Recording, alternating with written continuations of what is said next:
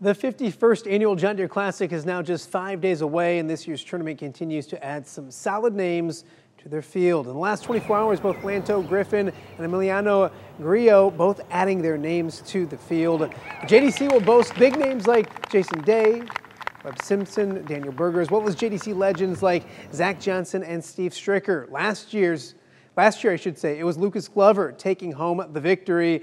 The 2021 champion looking forward to returning to a very special place coming up next week.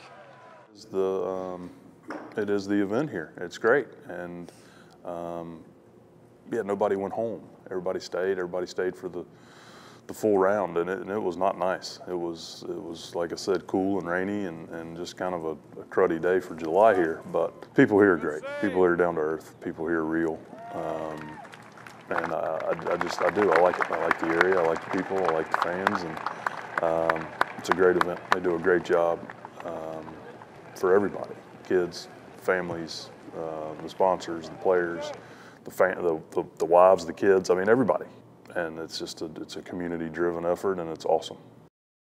Our John Deere Classic preview show comes your way this Sunday night at 10:35. We get you set for another great week of golf. And as always, WQAD proud to be your official station of the John Deere Classic.